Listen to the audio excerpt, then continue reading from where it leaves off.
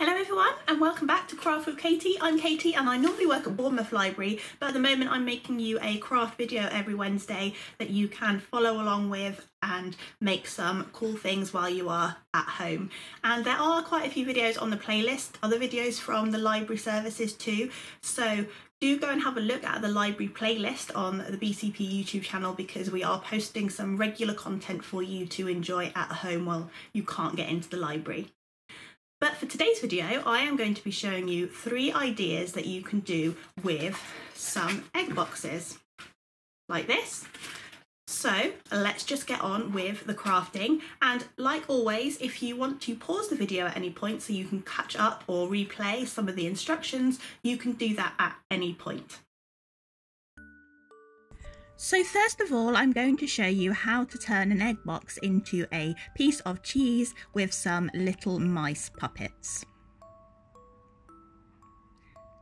So first of all, you need to take your egg box and cut out the 2 middle parts here, and you might need to get a grown-up to help you with this because it can be a little bit tricky.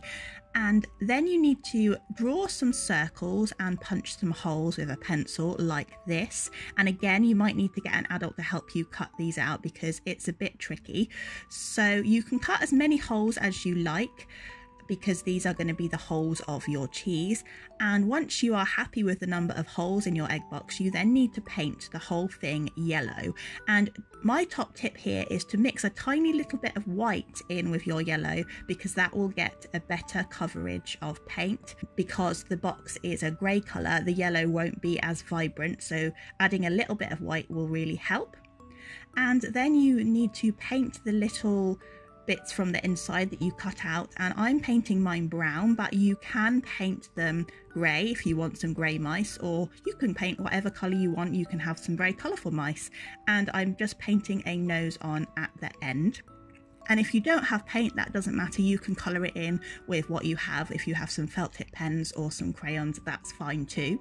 So now I am making my mice some ears, and I'm just drawing around a glue stick, and I'm making 4 ears because I have 2 mice and they need 2 ears each, and I'm adding a little tab on the end so I can glue them to the mouse later. And I'm just colouring them in. I'm colouring in them in brown and then a little bit of pink for the inside of the ears, and then just outlining it in black. And once I have all of my ears drawn, I am cutting them out very carefully like this, and then folding the tab over and gluing it to the mouse like this, one either side. So now I'm just adding some extra holes and colours to my cheese like this, using some yellows and browns. You don't have to do this, it's completely up to you. And now we have our finished mice on my fingers like this, and they are now able to eat the nice cheese, and you can have fun making a little mouse puppet show. And now I'm going to show you how you can turn an egg box into your very own aquarium. So first of all, you need to paint the entire egg box blue, and you can also add a little bit of white in again to give it a better coverage. And again, you don't have to use paint. If you don't have any paint, you can use your crayons, your felt tip pens or pencils, or even cover it in some paper. It's totally up to you. And once you have a blue egg box, you then need to draw your fish and seaweed and shells onto some card. If you don't have some card, you can draw it onto some paper and then stick it onto a cereal packet. So I have drawn a clownfish, and I'm just doing another fish. It's a little bit like an angelfish. And I've also done some seaweed, and I've done some shells as well, and I'm colouring them in with my felt tip pens, but you can colour it in however you want to. You can do whatever fish you want. You can draw your favourite fish. My favourite fish is a clownfish, so that is why I have done a clownfish. And I'm just colouring them in, and I've also outlined them as well, just to make it a little bit easier for me to cut out. And now I'm cutting out all of my pieces very, very carefully, and as I cut out, I'm turning the piece of card rather than the scissors, because that makes it a lot easier to cut out. And just be very careful when you are cutting out, and make sure you get an adult to help you if you need. So once you have cut out all of your pieces, it's time to stick them into your aquarium. So I am sticking the seaweed bits onto the long egg box bits that we used for the mice earlier, because they are nice and tall and sturdy. So I'm just using a glue stick for this because it's just paper, so it will work fine. And I'm sticking some shells into the back like this. There we go. And for the fish, I found some clear thread, but you can use whatever string you have at home. And what I am doing is I folded it in half and then put it through the hole at the top and then thread it through the loop. And that's quite tricky. I'm going to show you again how to do this when I do the next one. So you just tie it to the hole of the egg box and then get a piece of sticky tape and stick the thread behind the fish, and then it will hang down like so. So here I am again. I folded it in half and there's a little loop at the top, and I'm placing the loop through the hole and then threading the rest of the string through the loop like this, and then pulling it tight, and that makes a nice knot. And now I'm sticking the other fish to the end of the string or wire or whatever you have at home. You can use some wool, you can use some string, you can use some sewing thread, whatever you have lying around. And to just finish this off, at the bottom I have got some little beads, and I found some little beads that are fish shaped. So there's starfish, there's a seahorse, there's some fish and some little pearly beads just to make it look like gravel.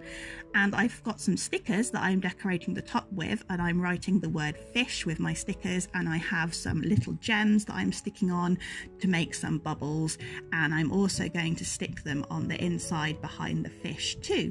So it looks like the fish are blowing bubbles and it's a very, very sparkly ocean. But you can stick whatever stickers you have on, or you can draw on. You can just be as creative as you like, because this is your own little aquarium that you can put on your windowsill in your bedroom if you like.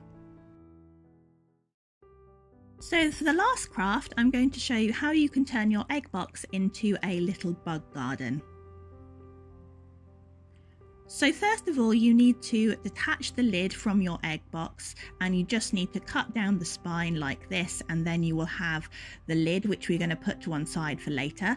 And then you need to cut out all of the individual egg places, and again get an adult to help you because it can be quite tricky. So once you have all of your 6 egg container parts, we are going to turn them into bugs. So I am colouring the first one in red. I'm using my felt tip pens for this one, just to show you what it looks like when you use your felt tip pens.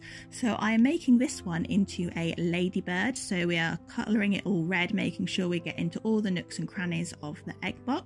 And once I've coloured it in red, I'm going to add some black dots to make the ladybird spots like this.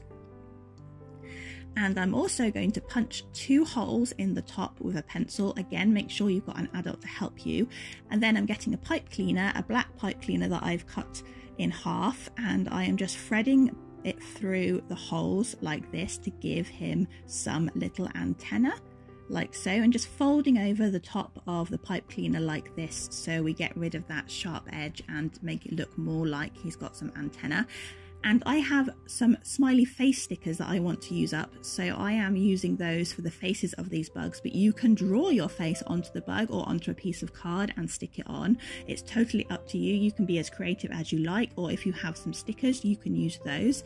So here is the little ladybird. He's all finished. So we're going to move on to the next one now.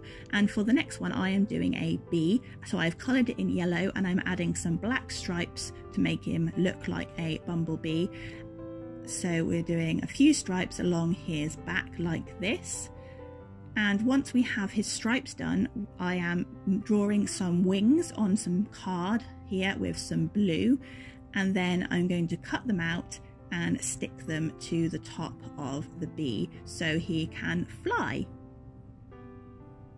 So here I am just sticking the wings onto the bee like this, and I'm going to choose another smiley face from my sticker sheet to stick on like this. We have a nice yellow one to match, and he has a cheeky little face like so. And now we can put him next to the ladybird. So for the next bug, I'm going to do a snail. So I'm using a nice dark pink for a nice pink snail shell, but you can do whatever you like. You can maybe make a rainbow shell. It's totally up to you. And I'm adding the swirl onto each side. And I'm also going to draw the snail's head on a separate piece of card, and I'm going to cut that out. So here is the snail's head on the piece of card. I'm colouring it in yellow to make a nice contrast to the pink, and I'm going to cut it out and stick it down with a glue stick to the top of the egg container. So just cutting it out nice and carefully and sticking it on like this. And I'm also going to add some yellow pipe cleaner with a bit of tape to the top of the snail's head so he can have some nice antenna, so he can feel where he is going. So now I'm making a spider. So I coloured this one in black, and then I am adding some black pipe cleaners to the bottom underneath with some tape, and then adding a sticker. If you don't have pipe cleaners, you can just use some strips of paper or some card, but I have lots of pipe cleaners lying around. And now for the last bug, I'm using two of the egg containers to make a caterpillar. So I am colouring them both in green because caterpillars are green, and then I'm attaching them together with some tape, but I'm turning them upside down and sticking the tape on the inside because then it will look much neater. So I'm adding a piece of tape to one side and then a piece of tape to the other side, just like this. And I'm also adding one of my funky smiley faces, a nice green one because he's green. And again, I'm adding some antenna by punching holes into the top of the egg carton and threading it through. So here we have our nice friendly caterpillar, and now we're going back to our lid, and I'm just cutting some strips of green paper to make some grass. But again, you can use some white paper that you can colour green or brown to make it earth. You can be imaginative and put whatever you want in the bottom of your garden. And I'm just adding the grass in bit by bit, scrunching it up and placing it in layers. And I've also made some flowers by cutting out some petals from some paper and attaching it to a pipe cleaner like this. So I'm adding two flowers like this because the bee needs some flowers and the snail will like to eat the grass. I also added some brown pipe cleaners for sticks for the bugs to crawl on. So now I am just adding in my bugs to the garden, placing them halfway in, halfway out, just to make it look fun. And you can play around with your bugs. You can maybe tell a story. You can do whatever you like. You can do whatever bugs you like. I'm just adding the spider here. You can maybe sing Incy Wincy Spider, maybe put on a show for your family with your bugs.